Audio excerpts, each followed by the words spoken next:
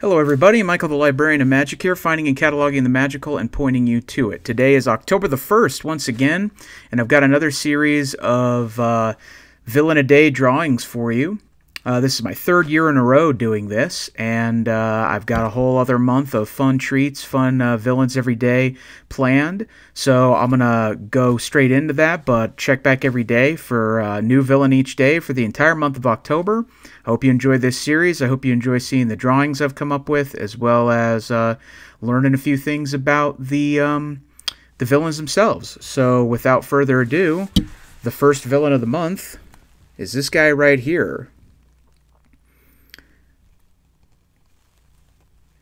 Ercole Visconti from the movie Luca. Luca came out earlier this summer, this year, and I quite enjoyed it. It's the newest Pixar film.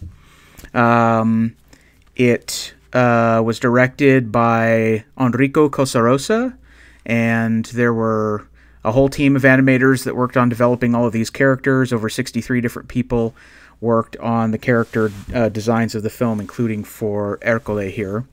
And I found out some interesting stuff that I was learning about, you know, the stylistics of the movie as well as the character. Ercole is quote-unquote 16 years old, but really he's older. That's kind of one of the gags of the movie.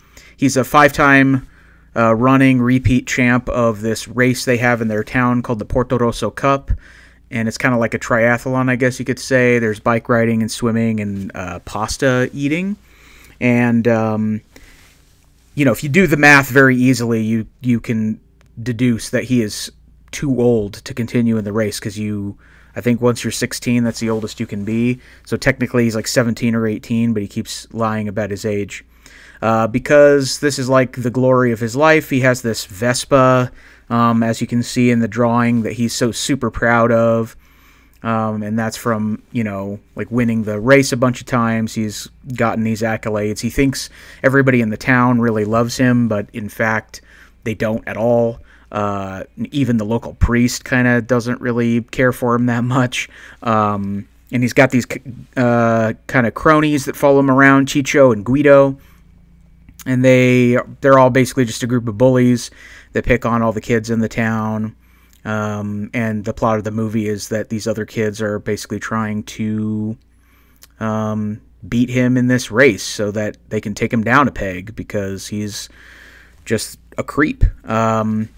He is narcissistic. He thinks, like I said, everybody loves him, when in fact they don't. He's kind of a little bit like Gaston in that respect, that he sort of thinks that everybody in the town's in love with him, but they're kind of not. Although in the case of Gaston, some of the people in the town really are in love with him, like some of those girls and, you know, LeFou. Some of the people really respect him, the people at the tavern and stuff. I read somewhere that they're similar, except that Gaston is motivated by lust, and Ercole is motivated by greed.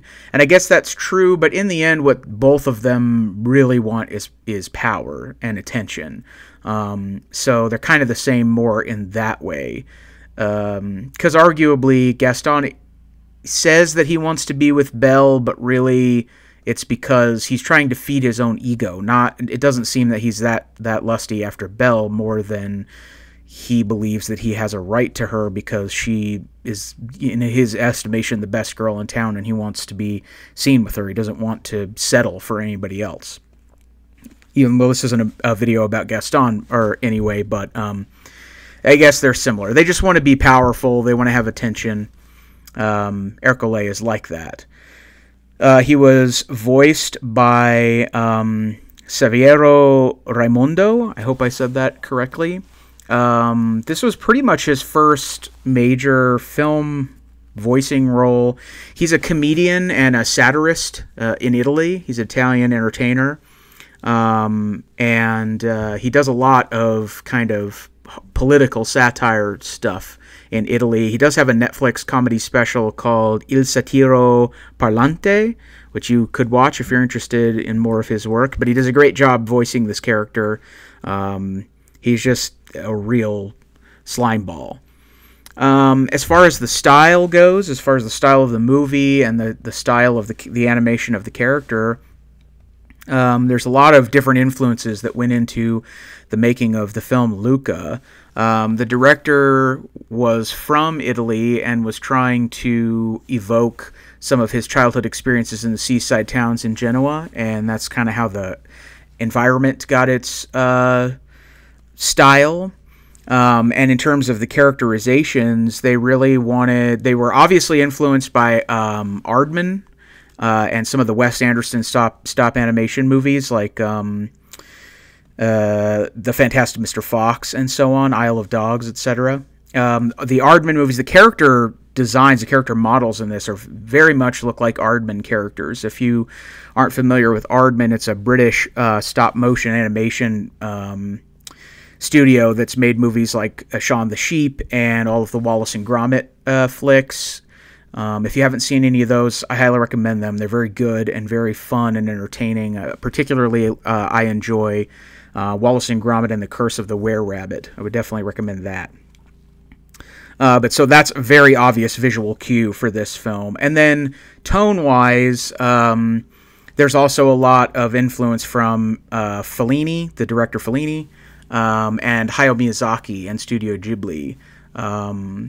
The Ghibli influence is very clear in the sort of heart of this, the heart that this movie brings, and Fellini as well. The movies that came to mind for me that are sort of reminiscent of Miyazaki were a little bit of elements of My Neighbor Totoro and most certainly Ponyo.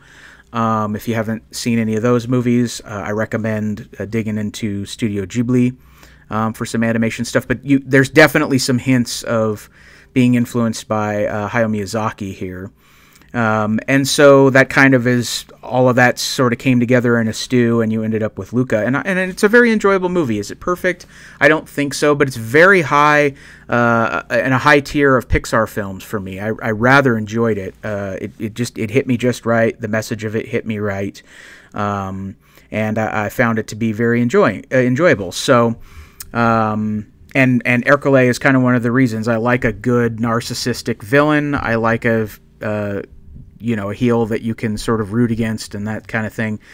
And he does the trick with his little wispy mustache and his sweater tied around his neck, etc. So my villain of the day for the 1st of October is Ercole Visconti. One other interesting factoid that I found is the family Visconti is the actual name of a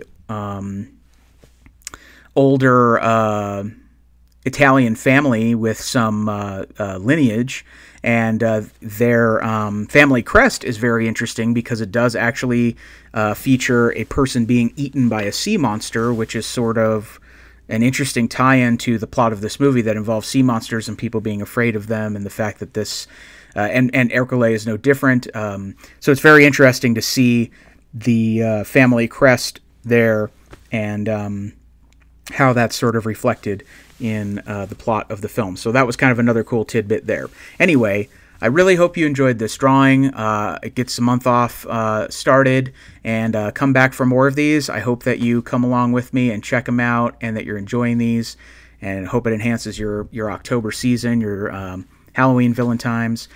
Thanks for watching these, and I will see you tomorrow. Have a good day. Bye-bye.